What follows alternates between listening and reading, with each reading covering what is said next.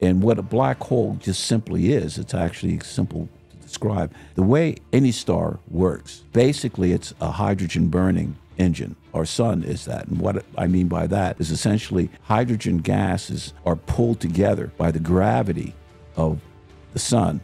And as they're pulled together and smash into each other, they create helium. Now, eventually, what's happening is there's a delicate balancing that's going on.